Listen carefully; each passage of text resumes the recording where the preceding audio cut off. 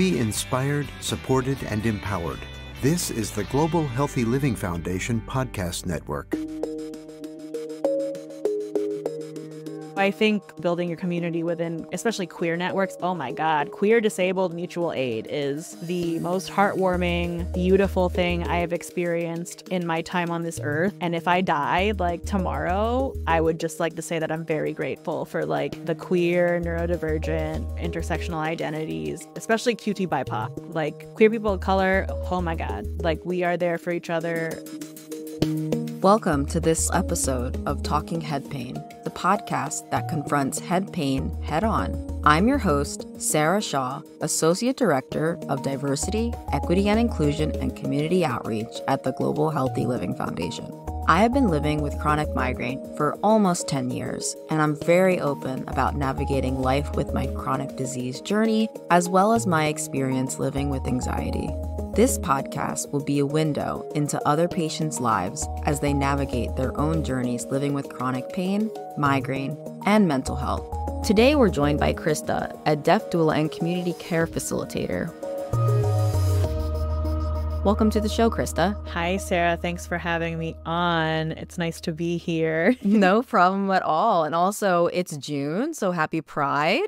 Happy Pride, yes. I think it would be remiss to not mention that, given that I am queer and you know you are queer as well. So celebrating our pains through, it is a painful month too for people for Pride. I don't want to discourage or erase that history. It's a powerful moment. Thank you for having me on to share my story, and also just being queer and being alive is, and I'll say this often, I think, but one of the things that I think, especially for us queer people with disabilities and migraine and stuff, our existence is resistance, especially as queer people of color. When people tell me, oh, what's the gay agenda? And I'm like, my gay agenda is just to live, just to be my authentic queer self. That's what we're here to do. My gay agenda is to live and make sure that other people who are like us or share similar intersectional identities, right? That's why I do death doula work. It's why I do patient care advocacy stuff and community care facilitation. See, there we go. I do community care facilitation because of seeing the gaps in our community, especially when it comes to healthcare and being queer. Absolutely. And also being people of color. So yeah, thanks for having me here. No problem. That's why you're here today. And I know you kind of already hinted at it a little bit about your career and your passions as a death doula and as a community care facilitator.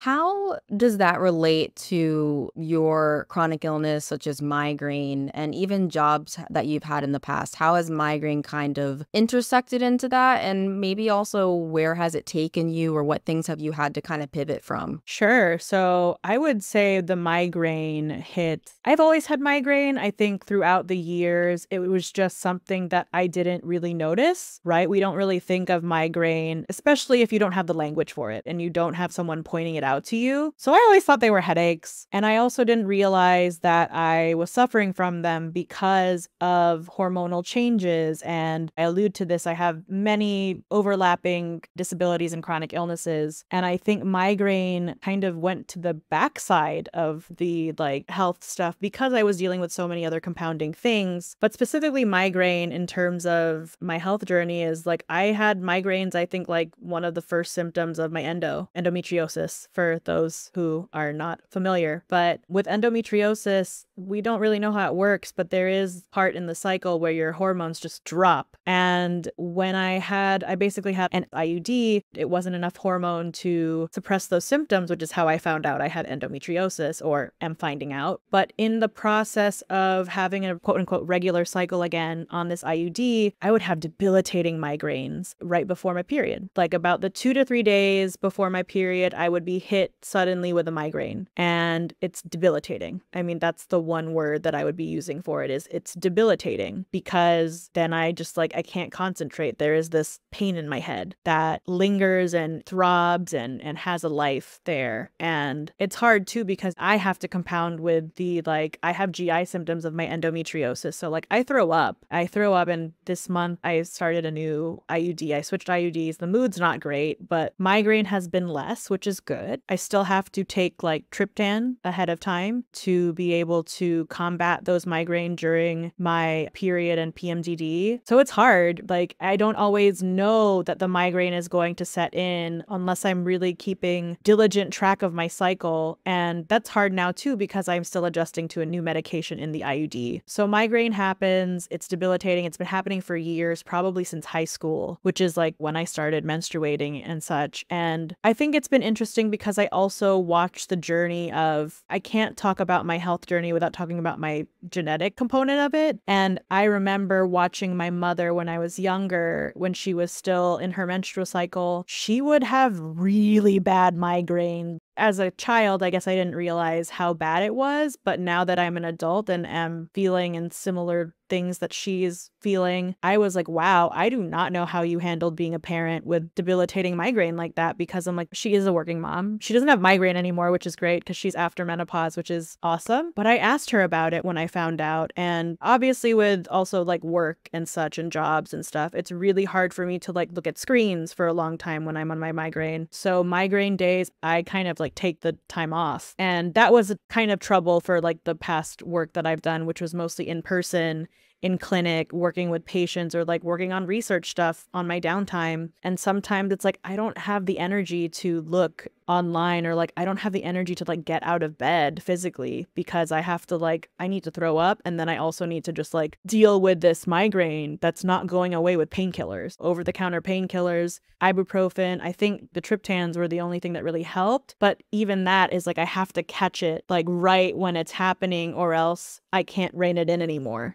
Right. It's a balancing act. As someone who also lives with endometriosis and my migraine is heavily affected by my menstrual cycle, I'm also on an IUD. Yeah. It is a juggling act trying to catch both things. And if you live with more than 2 chronic illnesses, you know, multiple things. Like I know that you also live with diabetes and all of these other things that you have to really carefully do the right recipe, right, to get it just right so that you're not suffering in too much pain. And I kind of wanted to go back to what you were saying about your mother, about how did she do it? Like, how did she live for so long in so much pain? And I think you and I had this conversation earlier about, you know, first generation immigrants, and you kind of don't know what you don't know. And when you're in survival mode, it's weird how the body will sometimes go into this Hulk mode to get through, but then it's going to come down at some point. And I think, like you said, if you can catch it early, if you can get on the right treatment, if you can find accommodating work that, you know, works for you. I know that you had to kind of pivot and now you work for yourself. How has that kind of helped you? I know it doesn't lessen your migraine attacks, but how has that helped you kind of navigate out of the in-person 9 to 5, looking at screens all the time? So that's a great question. I think that is constantly evolving, obviously, as I work with my disabilities and work with the endometriosis. And I mean, straight up, as someone who is full of, I like to say, like, I am now just like a Crip soldier. I have this endometriosis that leads to PMDD, which is like, oh my God, you're not even thinking about that, because the PMDD has migraine component involved in GI stuff. People with endometriosis normally also have like really bad IBS or like GI symptoms. So it's like, I'm dealing with that. And I had that for years and I never really understood. And then there was the diabetes component, which is also genetic. And that is also like the PCOS. And they're all kind of basically like hormones are very important. And now that we're in a time that a lot of external environment stuff and like epigenetic stuff can happen to us, and also intergenerational trauma, like we feel it in our bones. And it really is hard because I know other people aren't as privileged as me. And I acknowledge that. Like I come from a family that made their money as immigrants and worked really hard for it to resource my brother and myself when they came to America. But because they're in survival mode and resourcing and trying to provide for their children, they also didn't really teach us how to manage our symptoms. And it's weird because both my brother and my dad are physicians. So you would think that having doctors in the family really helps you connect with your body. And it does in certain ways. But I think the cultural component of being part of this large diaspora that focuses on community care and those layers of components of like, I've seen my parents and my family like work really hard to get where they are. I don't have that privilege and luxury because of my body. I am lucky to to have them. But the work that I do for myself now is mainly very community based. It happens because I have the privilege to work on my health and to work on building a community through advocacy. So it's been helpful in that way because I can leverage what I do best, which is like networking and community stuff. Most of my days now are kind of spent on finding more sustainable ways to build an income, like passively or actively, without having to talk to like 20 clients plus a week. And so part of that is like writing, and part of that is providing resources and doing talks and being an advocate. Definitely. I appreciate a lot of what you said in terms of pivoting and screen time and having to navigate yourself to accommodate the world instead of the world accommodating us. And I feel like Accommodating you. Before, I've always dealt with menstrual issues from probably the first time that I started menstruating. So unfortunately, I was very experienced in dealing with chronic pain at a young age, but that was kind of became the status quo of, oh, okay, you have a uterus and you bleed and you have cramps and that's just what it is. And I internalized that, and it really wasn't until I started getting these severe migraine attacks that I was like, this is not that it's worse, but it really like put my thoughts and feelings into perspective in terms of the healthcare system and navigating it and having to speak up and having to advocate and being afraid to advocate. You said that you're an extroverted introvert. So am I. I also have like anxiety. So like speaking up at a doctor's office is just like, hello, it's me. Like, so I really had to train myself to be comfortable in those situations. And it really was from other community members helping me and advocating with me or for me, or my partner who comes with me to doctor's appointments if I'm going to a new provider to make sure I don't forget anything or something like that. So I really appreciated what you said about community support. You touched on polyamory and the awesome like support system that you have. And I know for some people living with any chronic illness, really, not just migraine or endometriosis, sometimes having a support system is hard to come by. For you, what does support look like from your loved ones as it pertains to chronic illness and kind of supporting you, whether it's your family members, your partners, your friends? And second follow-up, was it kind of hard to start those conversations? Oh my God, absolutely. And I also just want to like briefly say that like a lot of the stuff we're talking about right now is in one of my favorite books called Care Work. Highly recommend it. They talk about like care pods, and a lot of the work that I'm doing is kind of based off of these CRIP and disability justice frameworks, and I apply them to non-monogamy and my life. So I'm very happy about it. But yeah, I think right now that question is a little tender and tough. I'm going through kind of a transition with one of my partners where we are separating, which is hard, but they've been a huge support. One of the things that I really loved about them, and I still love about them, is their dedication to, within their means, we're able to like show up for my appointments. If I have a spouse and I live with the spouse, and my spouse and I have been together for a decade now. In September, we've been married for about 6 months now, officially. Congrats. Thank you. It was just a legal thing.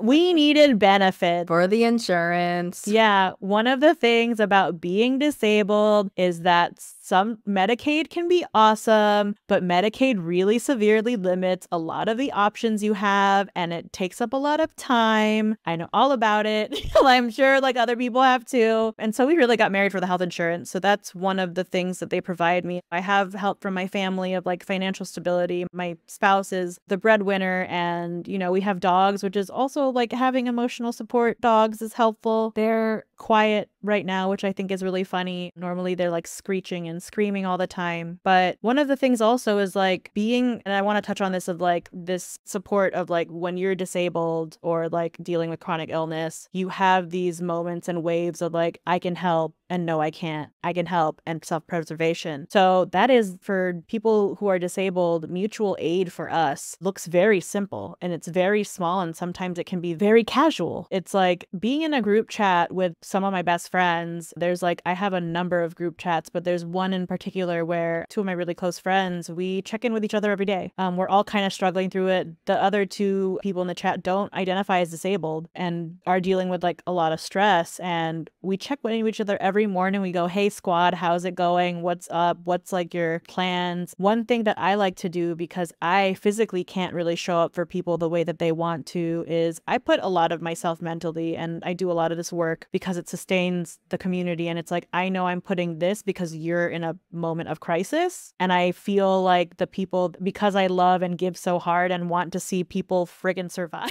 essentially, is like, just to live life, is that I put that into there. I make sure that like I'm kind of the person who steps back, especially in crisis. Like I step back and I look at someone's life and I was like, all right, you have a gap of care here. You have a gap of care here. How can we utilize your resources and privileges that you have in order to fill those gaps for a little bit? And like, what can I do to help you facilitate that? And I think in giving that, I get an abundant amount in return. We all have our own ambitions and dreams and priorities that we're coming in, but we are gathered around the central cause. And I think community is being with people who, like, it's a little smaller. We're all geared towards the same belief. And so it's from collectives of people and from gatherings of people. I have been more discerning about who I let into my community. And part of that is also building like care plans for yourself and like decolonizing our view on family and community. And my chosen family, like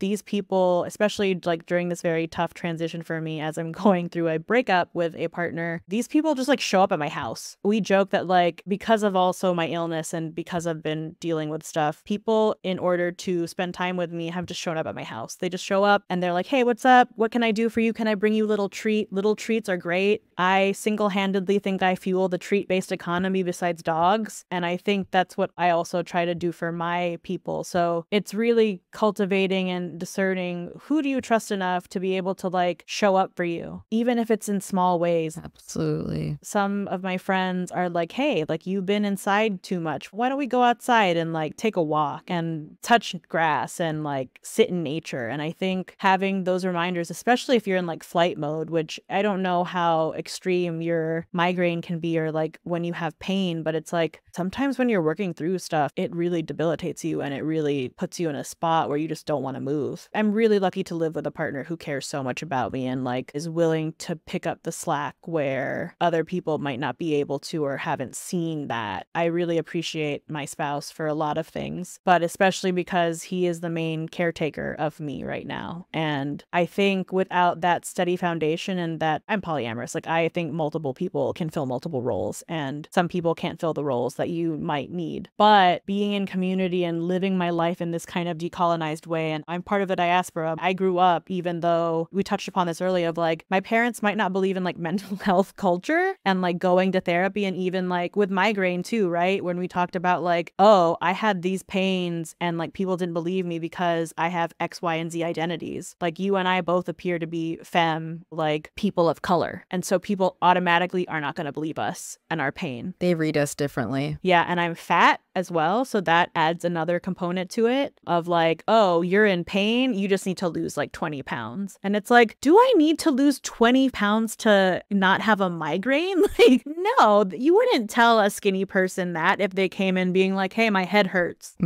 Especially a cis white man. Ooh, yeah. I don't want it to be like hateful against the cis hets, but it's just they have an advantage that we don't have, especially because we openly appear to be different and outsiders. And so I think also building your community within, especially queer networks, oh my God, queer disabled mutual aid is the most heartwarming, beautiful thing I have experienced in my time on this earth. And if I died like tomorrow, I would just like to say that I'm very grateful for like the queer, neurodivergent, fat, whatever, intersectional identities of especially QT BIPOC, like queer people of color. Oh my God, like we are there for each other. I think there was only one employer that I've had in the past 10 years who like really sat down and was like, hey, if you have migraine, you need to go see a doctor and you need to write a note. Like if you need these accommodations, or like your head should not be getting in the way of work. And I was like, oh, okay, you're right. It's so hard navigating all of that. I appreciate what you said about how you get support and how you're supported, whether it's through your friends, your partner, your spouse, little things. It really goes a long way. And I think for people who maybe weren't born like with a disability or chronic illness, and then suddenly in their early mid-20s, like we go through this like weird phase of people, at least for me, I don't want to speak for everyone else, but for me, I went through this really weird phase of, I had endo, but it wasn't diagnosed until I was like 27, maybe 28. Yeah. But my friends in college and high school, they knew me as this like hyper energetic, like do anything kind of person. And then I graduated, and then I had my first migraine attacks, and they started to get worse and worse. And suddenly, like, there was this transition of me really having to, like you said, put care into who I put my time and energy into for people who couldn't understand or empathize or show up for me in the way that I showed up for them. And it's been a journey. It hasn't been easy, but I really, really appreciate community. I really appreciate the QT BIPOC community, the disability community. I've learned so much, and I have been shown so much empathy and support and understanding that like I haven't experienced in other spaces before. And I just was really vibing and nodding along to what you were saying about community support. It's so crucial and it's so important. And I'm also sitting here from a place of privilege of being able to work for an employer who understands that I have migraine, understands that I need to take sick days where I can't look at screens too much. I hope that we can navigate to a world where we have less migraines, we have less like sickness, and we have accommodating employers. And you were talking about burnout and exhaustion. And I am an anxious ball of energy. I have been since I was young due to trauma. But trauma, that's one of the keys. That's the word. Yeah, that's it. What do you do that kind of helps center you, bring you back on those really hard days, or even before or leading after? I know for migraine, there's like the post-drum with endo. You know, sometimes you need a few days to really recuperate and recharge. What are some things that makes you feel more like yourself or close to your regular symptom level? It's a good question, just because like on days that are bad, they're just bad. I just need to rest. Like it's like on days where I'm having flare-ups, it's my body's way of telling me to shut up and like just chill. I think I also dream of a world where self-care is involved with community care, and that we have the resources and structure to be able to build those things for each other. So I think for me, it's like having a health team that I really love. And it was like making sure that I felt really safe and secure with the health team that I have. So it's like I love my gynecologist that I've started working with my endometriosis. Her name's Emily Blanton. She's amazing. She's at Maiden Lane Medical. I'm just going to shout her out because I love her. She's a person of color. She believed me. She saw me. My PT, Millie, who's at MedBar here in Greenpoint, her name's Millie Gerlach. I love her too. She was also one of the first people who was like, hey, why don't we do this for you? Like, you should go to a doctor that takes care of you. And I think gratitude for these people and my support team is a big part of my life. And then it's also just like enjoying the small things. I take a lot of baths. I do a lot of float therapy. That's been fun. It does cost money, but it is a good experience. If you don't have that, then an Epsom salt bath works just as well. And so I'm a big bath person, and I'm a big giving yourself treats, but also just connecting and staying. I think slowing down has been the biggest self-care practice, and like not succumbing to the capitalist BS of like what clock time does to us and feeling productive. Because it's like, I'm really happy for you too, that you have an employer that understands that. Like, I'd be very shocked if like the employer that you have did not accommodate those things based off of what you were doing. But sometimes that's how it works. And I think parts of self-care are like acknowledging when something's not working for you, sitting and slowing down. I meditate a lot as well. So sitting and slowing down and being mindful, like somatic practices and going back to the body and retraining, I really recommend those. Then also just like treating myself to fun things. Those are such good, like you touched on like 25 different like important points: baths, slowing down, having a healthcare team that you trust and that you know you're going to be good with and communicate with. Treats, like, come on, like my partner and I, when I go get one of my treatments in Philly, we have a treat day after. It's like treats for treat. Like, it's the little things that like really make a difference. Like, I'm gonna give myself a little treat for being at the migraine for 2 weeks, and just community. Like, that has been a theme throughout this entire conversation, and it's so important. So thank you for bringing us back and grounding us into the things that matter. And we're gonna wrap up here. So I just want to thank you, Christa, for coming on the podcast podcast, talking to us. And I hope you have a great rest of your June. And yeah, thanks for coming on. Thank you so much for having me. And I loved sharing this. And the nice thing about these things too is like now we are part of community together, right? And it's good because it means that there's more space to be shared, more stories to be told, and more resources that we can now share with each other. And I find that to be so beautiful. And especially during this month, our month of Pride. Our month. Yeah, I think community is probably one of the biggest things that keeps both queer people and disabled and chronically ill people like afloat. And when you have these beautiful intersections that match, I think that it really sparks something beautiful. And noticing and acknowledging the like care and work that we both put into our separate journeys is also a very miraculous kind of magical thing. I like to find magic in the mundane, and that's another self-care tip, is just like find magic in your everyday. Like everything is magical. Magic in the mundane. Maybe that's what we're going to call this episode. Amazing. Thank you for listening to this episode of Talking Head Pain, the podcast that confronts head pain head on. If you have any questions, thoughts, or suggestions for us, you can send us an email at podcast@ghlf.org. If you like this episode, please give it an honest 5-star rating, write a positive review, and spread the word by sharing with your friends and family. It'll help more people like you find us. I'm Sarah Shaw, and I will see you next time. Be inspired, supported, and empowered. This is the Global Healthy Living Foundation Podcast Network.